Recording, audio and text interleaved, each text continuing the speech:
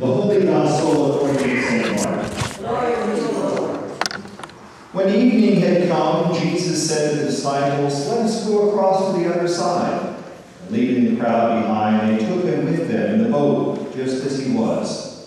Other boats were with him. A great windstorm arose, and the waves beat into the boat, so that the boat was already being swamped. But he was in the stern, asleep on the cushion. And they woke him and said to him, "Teacher, do you not care that we are perishing?" He woke up and rebuked the wind and said to the sea, "Peace, be still." And the wind ceased, and there was a dead calm. He said to them, "Why are you afraid? Have you still no faith?" And they were filled with great awe and said to one another, "Who then is this that even the wind and the sea obey him?" The Gospel of the Lord. Thanks be to God. You may be seated. My brothers and sisters, I humbly stand before you today and ask for your prayers and to fill in for this short time in hopes that we provide some relief to our pastor. Amen. Amen. He's not feeling well right now. We wish him all the health. I've actually gotten some time to collect my thoughts for this sermon since I called around the church council last night and others in the congregation. Well, in brief, over the events in Charleston, South Carolina. Lo and behold, what should I find out that our first reading is in the service is from the Old Testament, from the book of Job. Who here has not heard of the suffering of Job? A seemingly good and wealthy man with a large family who is, shall we say, put to the test. A God-fearing man with lots to lose, and he does in fact lose a lot. In fact, guilt comes into play when those wondering if he is being punished for sin. For we know we are all not without sin. Enter God. He comes down in a whirlwind and poses a number of rhetorical questions to Job, all of which are designed to show Job how small he is in relation to the universe. He's got a big family, many goats and sheep, sons and daughters, seemingly all there is to have in the world. But some of these rhetorical questions are pretty awesome. God's wisdom isn't like human wisdom. After all, God is concerned with making waves flow and the architecture of the heavens. You know, big deal things. This doesn't mean that human affairs don't concern him. They're just one part of a vast, unknowable whole.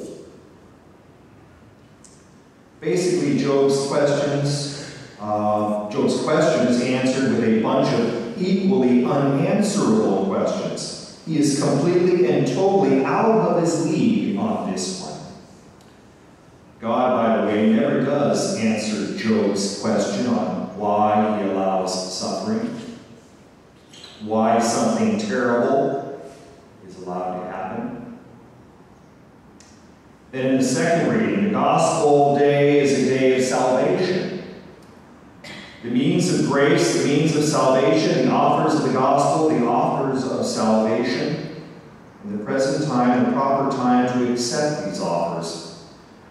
You see, tomorrow is none of ours. We know not what will be on tomorrow, nor where we shall be. We now enjoy a day of grace, and let us all be careful not to neglect it. Ministers of the gospel should look upon themselves as God's servants and act in everything suitable to that character.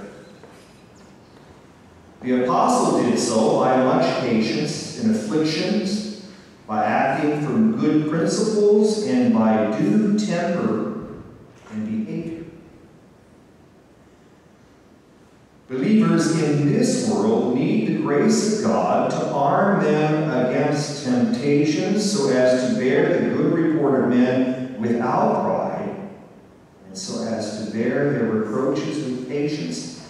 They have nothing in themselves, but possess all things things in Christ. Of such differences is a Christian's life made up, and through such a variety of conditions and reports is our way to heaven. And we should be careful in all things to approve ourselves to God.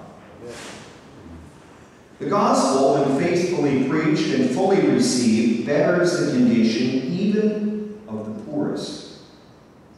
They say that, but before they righteously spend and diligently employ their time to useful purposes, they save and gain by religion, and thus are made rich, both for the world to come, and for this, when compared with their sinful, wastefully extravagant state before they receive the gospel. And it is through this passage that I receive a special message, and that I, personally, and perhaps not as shaken by many, by the events in Charleston this past week, through my own trials and tribulations. In a deeply personal search, I've spent my life asking, why? And in doing so, I've come across countless cases of man's inhumanity to man, starting with my own family. So, I was shaken from an early age and have been dealing with a deeply felt personal grief. But in doing so, I have been strengthened to withstand times like these and to accept them for the horrors that they are. I am here to tell you that we must take this for what it is and learn from the forgiveness that's even already been expressed by family of the fallen. Through Christ our Lord, we learn the immense power of forgiveness and stand in awe of his power. As witnessed in the final reading, we find Jesus is back at the Sea of Galilee, this time teaching in parables. It's so crowded that Jesus sits in a boat while the audience listens from shore. Jesus opens with a story about someone who was sowing seeds. Some seeds land on the road, and the birds gobble them up. Other seeds fall on rocky ground, but the plants die after springing up for lack of soil. And others die because they landed in weeds. Just when you start to wonder whether this guy knows anything about farming, Jesus tells of seeds in good soil that become exceedingly productive. Another good illustration is the mustard seed, which is the smallest of seeds we had presented to us last week. It grows into a huge bush whose shady branches provide refuge for birds. Now, in our reading today, the narrator concludes that all of this is indicative of the way Jesus taught in general, for example, in parables. People generally understand according to their ability, while the disciples have the privilege of hearing Jesus' special explanations of these complex illustrations in private. Teaching from a boat has its perks. After class, Jesus and his disciples can sail across the Sea of Galilee to the opposite side. But this scene, serene as it is, this little cruise turns ugly when the boat fills with water during a dangerous storm. Jesus is sleeping like a baby. Afraid they are going to die, the disciples urgently wake Jesus up. Jesus orders the storm to shut up and be quiet. After all, he's trying to sleep. The storm stops and everything is calm again. That's just cool. Jesus asks his disciples why they are afraid. They must not trust him yet. His disciples are now even more afraid.